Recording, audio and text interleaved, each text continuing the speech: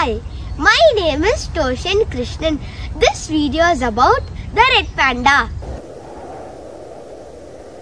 Native to eastern Himalayas, the red panda is also known as the red bear cat, the fire fox, the red cat bear and the lesser panda. It is arboreal, solitary, territorial and is the only living species of the family Allidae. Red panda is not related to the giant panda, which is a bear. Red panda is the first panda and got its name in 1825. 48 years later, the giant panda got its name due to its similarities with the red panda. Genetic evidence places it in close affinity with the family Muslidae, which includes raccoons, badgers and skunks.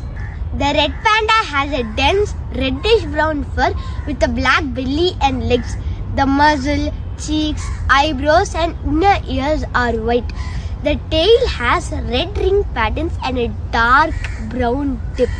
The red panda relies on its long bushy tail for balance as it crosses tree branches, and it acts like a blanket during winter.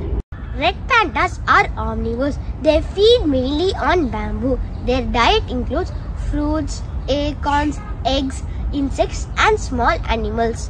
Though the red panda and the giant panda do not belong to the same family, both of them share something aside from their name.